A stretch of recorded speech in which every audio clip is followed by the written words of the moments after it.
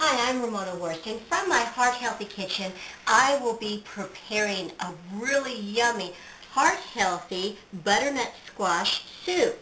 What I've done is I've taken my butternut squash and peeled it and taken the seeds out and cut it into chunks about 1 to 2 inches. And then I've also taken my fresh onion and I've cubed it.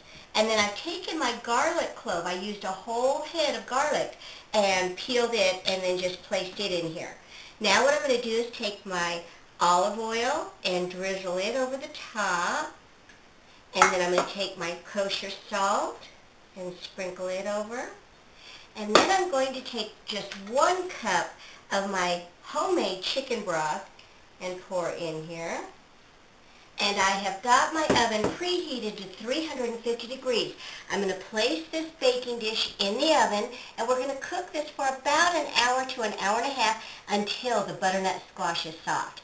So I'm going to go ahead and put this in the oven, and then we'll be back. We've cooked our squash mixture in the oven for about an hour and a half, and as you can tell, it is very soft. Now what we're doing is we're going to transfer it to a Dutch oven. We're going to pour in the rest of our chicken stock. We're going to add just a little bit of pepper and a little more salt. And we're going to cook this at medium-low, covered, for about 20 to 30 minutes. We've removed the butternut squash from the Dutch oven and put it into, you can put it in either a food processor or my Ninja. We're going to add just a little heavy cream.